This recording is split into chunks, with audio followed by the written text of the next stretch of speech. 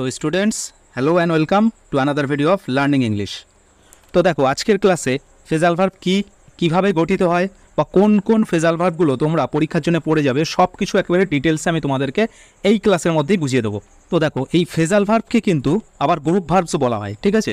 তো phrasal verb আসলে জিনিসটা কি না, ভার্বের পরে আমরা যদি কখনো অ্যাডভার্ব বা যদি কোনো প্রিপোজিশন যোগ করি, তখন ওই ভার্বের একটা অন্য অর্থ প্রকাশ পায়, মানে ভার্বের যে মানেটা সেটা কিন্তু পুরোপুরি বদলে যায়, ঠিক আছে? এটাকেই বলা হয় ফ্রেজাল ভার্বস। তো দেখো, ভার্বের সঙ্গে আমরা যখন প্রিপোজিশন যোগ করছি, ভার্ব প্লাস প্রিপোজিশন, তখনই কিন্তু সেটা হয়ে যাবে গ্রুপ ভার্বস বা ফ্রেজাল ভার্বস। যেমন দেখো, এখানে আমি 3টে উদাহরণ দিয়েছি। দেখো, গিভ আপ, ঠিক আছে, এর একটা মিনিং আছে, মিনিংটা আমি পরে বলছি। প্রথমে দেখো কীভাবে তৈরি হচ্ছে গিভ আপ। এর মধ্যে দেখো দুটো সেকশন আছে, একটা গিভ এবং আরেকটা আপ। তো এই গিভ, এটা আমরা কি জানি, ভার্ব, আর আপটা কি, প্রিপোজিশন। তাহলে প্রথমে ভার্বের সঙ্গে আমরা কি যোগ হচ্ছে, এখানে প্রিপোজিশন, তাহলে ভার্ব প্লাস প্রিপোজিশন কি হয়ে গেল, এটা হচ্ছে একটা গ্রুপ ভার্ব। ঠিক তেমনভাবেই টার্নটা কি, টার্ন হচ্ছে একটা ভার্ব এবং ডাউনটা হলো প্রিপোজিশন, হয়ে গেল এটা টার্ন ডাউন, এক গ্রুপ ভার্বস। সেট ভার্বের উদাহরণ, এবং আউটটা কি, আউট হলো প্রিপোজিশন বা অ্যাডভার্ব। তাহলে এখান থেকেও তৈরি হয়ে যাচ্ছে গ্রুপ ভার্ব। তাহলে গ্রুপ ভার্ব তৈরি হবে মূলত ভার্ব প্লাস প্রিপোজিশন নিয়ে। এবারে একটা জিনিস দেখো, তোমাদের কয়েকটা উদাহরণ দিচ্ছি, এরকম তোমাদের পরীক্ষায় দেবে, সেন্টেন্স লিখে দেবে। যেমন আমি লিখে দিচ্ছি, leave your bad habits, leave your bad habits. তারপরে আছে হি ইজ এক্সটিংগুইশিং দ্য ফায়ার। এরপর আছে Rabindranath was born in a rich family. আর কয়েকটা ওয়ার্ডের নিচে আন্ডারলাইন করে দেবে তোমাদের পরীক্ষায়। দেখো, প্রথমটায় আন্ডারলাইন করেছে লিভ, তাহলে লিভ মানে কি, ছেড়ে দেওয়া। তো লিভ মানে কি, ছেড়ে দেওয়া। এক্সটিংগুইশিং মানে নেভানো, মানে নেভাচ্ছে, ঠিক আছে? আর ওয়াজ বর্ন মানে জন্মানো। তো এই যে ভার্বগুলো, এই ভার্বের জায়গায় আমাদেরকে ফ্রেজাল ভার্ব বসাতে হবে, এবং অবশ্যই তোমাদের সেই টেন্সটা কিন্তু খেয়াল রেখে বসাতে হবে, মানে যে টেন্সে ওই ভার্বটা থাকবে সেই টেন্স অনুযায়ী তোমাদেরকে ফ্রেজাল ভার্বটাকে চেঞ্জ করে লিখতে হবে। আমি বারবার করে সবাইকে বলি, কারণ শুধুমাত্র আমাদের যে অপশানগুলো নিচে দিয়ে দেবে, যা অপশান, সেই অপশান থেকে বসিয়ে দিলেই কিন্তু হবে না, আমাদেরকে টেন্সটা চেঞ্জ করতে হবে। লিভ মানে হচ্ছে ছেড়ে দেওয়া, এখানে কোনটা মানে ছেড়ে দেওয়া, এখানে হচ্ছে গিভ আপ মানে ত্যাগ করা বা ছেড়ে দেওয়া। তাহলে আমরা যখন এই জায়গাতে আমাদের উত্তর লিখতে বলবে, আমরা কি লিখবো, give up your bad habits. বা যদি ডান দিকে আমাদের ছক দিয়ে দেয়, লিভটা কোন টেন্সে আছে, প্রেজেন্ট টেন্সে আছে, তাহলে আমাদের কি লিখতে হবে, গিভ আপ, ঠিক আছে? গিভ আপটাও প্রেজেন্ট টেন্সে। এরপরে দেখো, হি ইজ এক্সটিংগুইশিং দ্য ফায়ার, সে আগুনটা নেভাচ্ছে। তাহলে এক্সটিংগুইশিং মানে নেভানো। তো আমাদের খুঁজতে হবে, মানে আমাদেরকে জানতে হবে যে নিচের এই 3টে ওয়ার্ডের মধ্যে, এই 3টে ফ্রেজাল ভার্বসের মধ্যে কোনটার মানে হলো নেভানো। তো পুট আউট মানে নেভানো। তো আমরা কি এখান থেকে ডাইরেক্ট পুট আউট তুলে দেবো? একদম ভুল হয়ে যাবে। কি করতে হবে, এক্সটিংগুইশিং যেহেতু আছে, আইএনজি যুক্ত শব্দ আছে, তো আমাদের ওই ভার্বের সঙ্গেও কিন্তু আইএনজি যোগ করে তারপর লিখতে হবে। কি হয়ে যাবে, পুটিং আউট, ঠিক আছে? কি হয়ে যাবে, পুটিং আউট। যদি এখানে এক্সটিংগুইশড দিত, পাস্ট টেন্স দিত, তাহলে আমাদেরকেও এখানে কিন্তু পাস্ট টেন্স লিখতে হতো, তখন পাস্ট টেন্স একই থাকতো, পুট হতো, ঠিক আছে? তো টেন্স অনুযায়ী আমাদেরকে লিখতে হবে।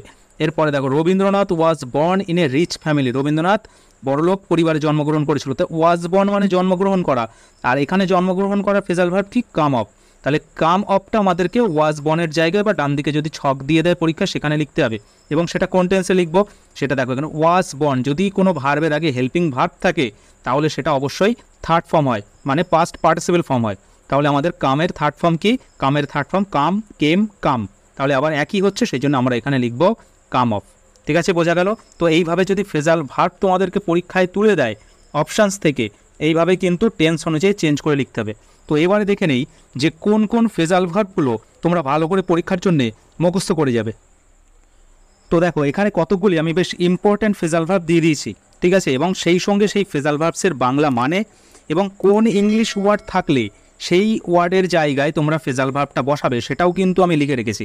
তোমাদের শুধু কাজ হবে ওই ইংলিশ ওয়ার্ডটা যে টেন্সে থাকবে, যদি প্রেজেন্ট টেন্সে থাকে তো প্রেজেন্ট টেন্সে, যদি কন্টিনিউয়াস থাকে তো আমরা ফ্রেজাল ভার্বটাও কন্টিনিউয়াস টেন্সে, যেমনটা আমি একটু আগে তোমাদের দেখিয়ে দিলাম। আর অথবা যদি ফিউচার টেন্সে থাকে বা যদি কোনো ধরনের পারফেক্ট টেন্সে থাকে, তাহলেও কিন্তু আমাদের ঠিক সেইভাবে লিখতে হবে, মানে পাস্ট পার্টিসিপল ফর্মে লিখতে হবে ভার্বটাকে, ঠিক আছে? এইটা তোমরা শুধু খেয়াল রাখবে। তো আমি তোমাদের এখানে যে ফ্রেজাল ভার্বসগুলো দিয়ে দিয়েছি, এর বাইরে থেকে একটা প্রশ্নও কিন্তু, এর বাইরে থেকে একটা ফ্রেজাল ভার্বসও কিন্তু তোমাদের আসবে না। যে কটা দিয়েছি সব কটা যদি ভালোভাবে মুখস্থ রাখতে পারো, প্রত্যেকটা কিন্তু এর মধ্যে থেকেই তোমরা কমন পেয়ে যাবে পরীক্ষায়। তো দেখো, প্রথমে আছে বিয়ার উইথ। বিয়ার উইথ মানে সহ্য করা। কোন ইংলিশ ওয়ার্ডের জায়গায় বসাবো না, টলারেট।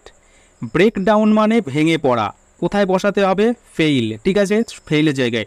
যদি আমাদের সেন্টেন্সে ফেইলস লেখা থাকে তখন কিন্তু আমাদেরকে ব্রেকস ডাউন করতে হবে। যদি এখানে ফেইল্ড লেখা থাকে পাস্ট টেন্সে তাহলে আমাদের এখানে ব্রোক ডাউন, এরও পাস্ট টেন্স করে দিয়ে ব্রোক ডাউন লিখতে হবে। যদি ফেইলিং থাকে তাহলে লিখবো ব্রেকিং ডাউন। আর যদি হ্যাভ ফেইল্ড থাকে মানে আগে যদি কোনো হেল্পিং ভার্ব থাকে তখন এটারও কিন্তু থার্ড ফর্ম করতে হবে, তখন করতে হবে ব্রোকেন ডাউন, ঠিক আছে। এইভাবে কিন্তু টেন্স চেঞ্জ করে আমি বারবার বলছি তোমরা এইভাবে লিখবে। তো ব্রেক ইনটু মানে ভেঙে ঢোকা, কি ওয়ার্ড থাকবে? এন্টার, এই ইংলিশ ওয়ার্ডটা থাকবে, এটা থাকলে আমরা লিখব ব্রেক ইনটু। ব্রেক আউট মানে আবির্ভাব হওয়া, এটা হবে অ্যাপিয়ারের জায়গাতে। ব্রেক আপ শেষ হওয়া, ঠিক আছে, ব্রেক আপ মানে শেষ হওয়া, তাহলে এটা কিসে হবে? এটা হবে এন্ড লেখা থাকলে সেই জায়গাতে। ব্রেক উইথ, এটা মানে বন্ধুত্বে ছেদ, এটারও English word and. Bring down মানে কমানো, এটা হবে লোয়ার, ঠিক আছে। এই লোয়ার ইংলিশ ওয়ার্ডটা যদি তোমাদের সেন্টেন্সে থাকে তখন তোমরা এই ব্রিং ডাউনটা লিখবে।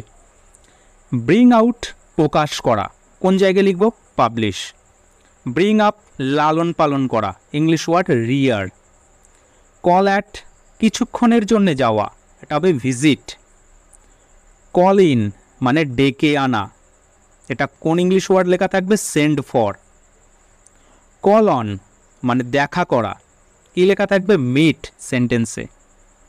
কল আউট মানে চিৎকার করা, এটা তোমরা জানো শাউট লেখা থাকবে। কল আপ মানে স্মরণ করা, এটাও আমরা জানি রিমেম্বার। ক্যারি অন মানে চালিয়ে যাওয়া, এটাও জানি যে কন্টিনিউ লেখা থাকলে কন্টিনিউ মানে চালিয়ে যাওয়া, তো তখন আমাদের লিখতে হবে ক্যারি অন, ঠিক আছে। আর কন্টিনিউড থাকলে কি লিখবো? ক্যারিড অন, বোঝা গেল। ক্যারি আউট মানে পালন করা, ইংলিশ ওয়ার্ডটা দেওয়া থাকবে এক্সিকিউট। কাস্ট সাইড মানে পরিত্যাগ করা, এটা লেখা থাকবে রিজেক্ট, ঠিক আছে। অনেক ধরনের তোমাদের ওয়ার্ড কিন্তু আবার রিপিটও হবে, তোমরা পরে দেখবে। কাম অ্যাক্রস মানে হঠাৎ সাক্ষাৎ হওয়া, এটা হলো মিট। কাম বাই মানে পাওয়া, এটা হবে গেট, ইংলিশ ওয়ার্ড। নেক্সট দেখো, কাম অফ মানে জন্মানো, কি লেখা থাকবে? বর্ন বা ওয়াজ বর্ন লেখা থাকবে। কাম অফ এখানে ও ডবল এফ, এটা হচ্ছে অনুষ্ঠিত হওয়া, হতে পারে হেল্ড বা টেক প্লেস, দুটোর মধ্যে যে কোনো একটা ওয়ার্ড দিয়ে দেবে। কাম আউট প্রকাশ হওয়া, কাম মানে কি? আসা, আর আউট মানে বাইরে, তো সেই দিক থেকে কিন্তু আমরা মনে রাখতে পারবো যে কাম আউট মানে প্রকাশ হওয়া। সাধারণত এগুলো তোমাদের মুখস্থই রাখতে হয়, বোঝার খুব একটা বেশি স্কোপ থাকে না কিন্তু এর মধ্যে, তাও দু একটা ফ্রেজাল ভার্ব দেখলে তোমরা বুঝতে পারবে যে এর মিনিংটা হয়তো এইটাও হতে পারে, ঠিক আছে। এটার ইংলিশ ওয়ার্ড হবে রিভিল। কাম ওভার এটা হবে দল বদল করা, ইংলিশ ওয়ার্ড চেঞ্জ। কাম রাউন্ড, কাম রাউন্ড কিন্তু ভীষণ ইম্পর্টেন্ট, এটা হচ্ছে আরও গোলাপ করা, সবকটাই ইম্পর্টেন্ট, এগুলো করলে একটাও বাইরে থেকে পরীক্ষায় আসবে না, আমি বলে দিলাম। তো কাম রাউন্ড মানে আরোগ্য লাভ করা, এটা হবে রিকভার।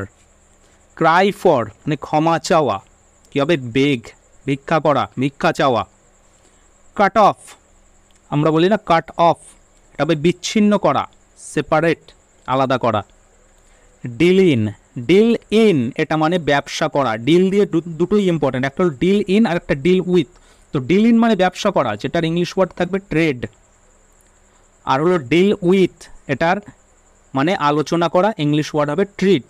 তো তোমরা এই মানেটা ভালো করে মনে রাখবে, এখানে ইংলিশ ওয়ার্ডটা হয়তো মাঝে মাঝে অন্য কিছু দিতে পারে, সেটা তোমরা খুব সহজেই দেবে, তোমরা বুঝতে পারবে যে সেটার মানেটা কি, ঠিক আছে। তোমাদের কিন্তু বুঝেই ফ্রেজাল ভার্বগুলো দেখে দেখে খুঁজে নিয়ে লিখতে হবে নিচের অপশান থেকে, অপশানও দিয়ে দেবে, তোমাদের পুরো মুখস্থও করতে হবে না, তোমাদেরকে শুধু ওই ফ্রেজাল ভার্বটা দেখে তার বাংলাটা একটু মনে করতে হবে, ব্যাস।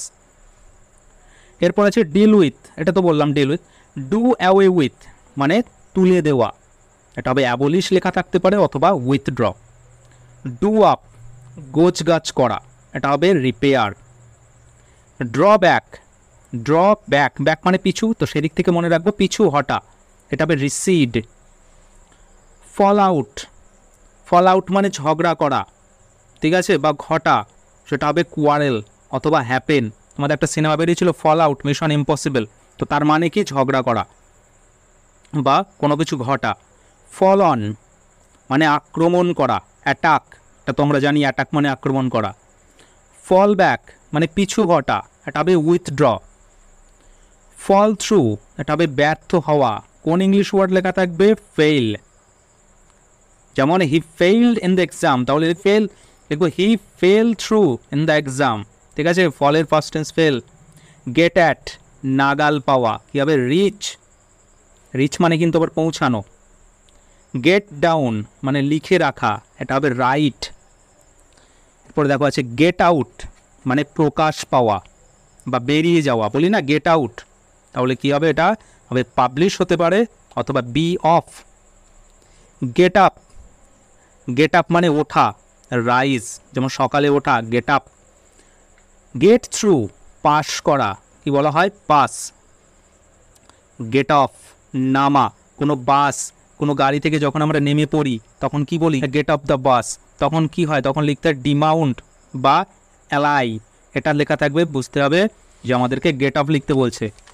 নেক্সট আছে দেখো, তোমাদের অনেক মনে হতে পারে ফ্রেজাল ভার্বগুলো, কিন্তু এগুলো বললাম যে মনে রাখলে বা মুখস্থ রাখলে কিন্তু আর অন্য কোনো ফ্রেজাল ভার্ব কোনো বইয়ের থেকে আর পড়ার দরকার পড়বে না। তো দেখো এরপরে আছে গিভ অ্যাওয়ে।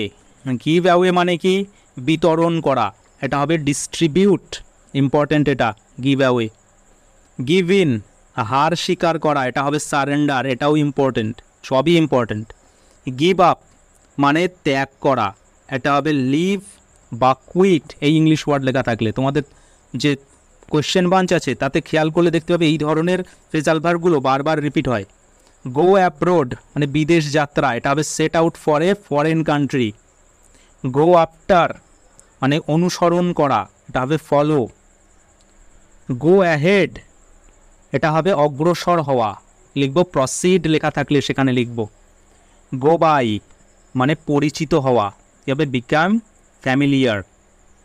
গো থ্রু পরীক্ষা করা, এটা হবে এক্সামিন। হ্যান্ড ওভার কী হবে, অর্পণ করা, এর মানে কী লেখা থাকবে, ইংলিশ ওয়ার্ড না ডেলিভার, এই ডেলিভার লেখা থাকলে আমাদের তখন লিখতে হবে হ্যান্ড ওভার।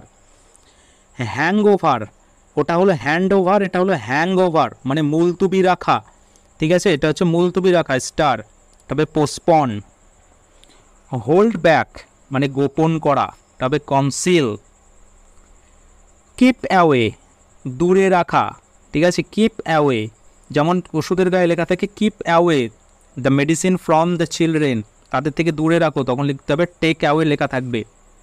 কিপ টু মানে লেগে থাকা, ইংলিশ ওয়ার্ড অ্যাধের। কিপ আপ মানে বজায় রাখা, ইংলিশ ওয়ার্ড অবজার্ভ অথবা কন্টিনিউ। লে বাই, লে বাইটায় আমি স্টার দিয়ে রাখলাম, লে বাই মানে সঞ্চয় করা, এটা হবে কিপ অ্যাসাইড, এটাও কিন্তু একটা ফ্রেজাল ভার্ব। লে অফ মানে বরখাস্ত করা, ইংলিশ ওয়ার্ড থাকবে ডিসমিস। লে অ্যাসাইড এটা মানেও জমানো বা সঞ্চয় করা, এটা হবে preserve, English word. Look at মানে তাকানো, English word behold. Look after এটা স্টার মানে যত্ন নেওয়া, ইংলিশ ওয়ার্ড কী থাকবে তোমরা জানো, এটা কেয়ার মানে যত্ন করা। লুক ফর স্টার এটা মানে খোঁজা, ইংলিশ ওয়ার্ড হবে সার্চ, সার্চ মানে আমরা জানি খোঁজা, সার্চিং মানে লুকিং ফর, ওকে। এরপরে দেখো পরে থাকবে লুক আপ, লুক আপ মানে বইয়ে কোনো শব্দ খোঁজা, সেটা হবে find out, English word. Look আপন মানে মনে করা, কোনো কিছু মনে করা, সেটা হবে কনসিডার, ইংলিশ ওয়ার্ডটা। মেক আউট বুঝতে পারা, আন্ডারস্ট্যান্ড। মেক আপ ক্ষতিপূরণ করা, ঠিক আছে, মেকআপ মানে ক্ষতিপূরণ করা, ওই যে এদিক ওদিক গাড্ডা গুড্ডা সব পূরণ করা হচ্ছে, তাহলে ওটাও ক্ষতিপূরণ করা হচ্ছে, সেই জন্য ওটাকে বলা হবে মেকআপ, এর ইংলিশ ওয়ার্ড কম্পেনসেট। মেকআপটার মানে তাড়া করা, আচ্ছা এটাতে আমি স্টার দিয়ে রাখলাম ক্ষতিপূরণ করা। মেকআপটার মানে তাড়া করা, কারোর পিছনে তাড়া করছে। আফটার মানে কি, আফটার মানে পিছনে, পরে, তাহলে কারোর পিছনে তাড়া করছে, সেটার থেকে মনে রাখবে মেকআপটার মানে তাড়া করা। চেজ। পাস অ্যাওয়ে এটার মানে মারা যাওয়া, তোমরা দেখবে বায়োগ্রাফি লেখার সময় লাস্টে লিখতে হয় this great man passed away মানে মারা যাওয়া, ঠিক আছে, ডাই। পুট বাই সঞ্চয় করা, এটাও হবে প্রিজার্ভ। লে বাই মানেও সঞ্চয় করা, পুট বাই মানেও সঞ্চয় করা, যেটা অপশানে যখন থাকবে সেটা তখন লিখতে হবে। পুট ডাউন মানে লেখা, এটা হবে রাইট। পুট অফ খুলে ফেলা, এটা টেক অফ। পুট অন মানে পরিধান করা, এটা হবে ওয়্যার। পুট আউট মানে নেভানো, এটা extinguish, English word. Put up টাঙানো, ইংলিশ ওয়ার্ড কী হবে, হ্যাং হতে পারে অথবা হয়েস্ট হতে পারে। হ্যাং মানে ঝোলানো, আর হয়েস্ট মানে টাঙানো, মানে হয়েস্ট বলতে যেমন আমাদের পতাকা উত্তোলন করাকে কী বলা হয়, হয়েস্ট বলা হয়, হয়েস্ট দ্য ফ্ল্যাগ, ঠিক আছে। পুট আপ উইথ মানে সহ্য করা, বিয়ার উইথ মানেও সহ্য করা, এটা ইংলিশ ওয়ার্ড অবশ্যই টলারেটই হবে। রান আফটার মানে ধারা করা, রান মানে কি দৌড়ানো, আফটার মানে পরে, তো সেইভাবে আমরা এটা মনে রাখতে পারবো, রান আফটার মানে ধাওয়া করা, কারোর পিছনে তাড়া করা, এটা হবে রাশ। রান আউট ফুরিয়ে যাওয়া বা শেষ হওয়া, এক্সস্ট। রান ওভার, রান মানে কি দৌড়ে যাওয়া, আর ওভার মানে কারোর উপর দিয়ে, তো সেইভাবে আমাদের মনে রাখতে হবে, এটার মানে চাপা পড়া, স্ম্যাশ। সেট ব্যাক পিছু হটা, ব্যাক মানে পিছনে, তো সেদিক থেকে মনে রাখতে হবে পিছু হটা, এটা হবে হেন্ডার, ইংলিশ ওয়ার্ড। সেট ইন মানে এমন কোনো জিনিস শুরু হওয়া যেটা হচ্ছে প্রাকৃতিক, যেমন বৃষ্টি শুরু হওয়া, ঠিক আছে। স্টার্ট। সেট আউট মানে কোনো ব্যক্তির দ্বারা কোনো কিছু শুরু করছে, কেউ তার যাত্রা শুরু করছে, তখন আমরা লিখব সেট আউট, এটাও start, English word. Set up মানে প্রতিষ্ঠা করা, এটা ইংলিশ ওয়ার্ড থাকবে স্ট্যাবলিশ, তৈরি করা বা বিল্ড থাকতে পারে। নেক্সট,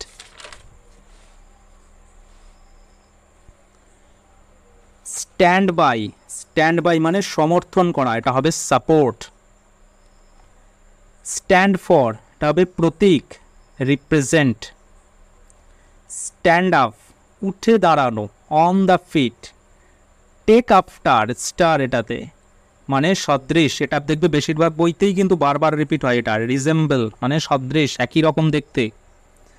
টেক ডাউন মানে লিখে রাখা, রাইট। টেক অফ খুলে ফেলা, রিমুভ। টেক ওভার মানে অধিগ্রহণ করা বা কোনো কিছু নিজের আন্ডারে নেওয়া, নিজে অধিগ্রহণ করা, সেটা হবে আন্ডারটেক। আর আন্ডারটুক থাকলে কি লিখবো, এখানে লিখবো টুক ওভার।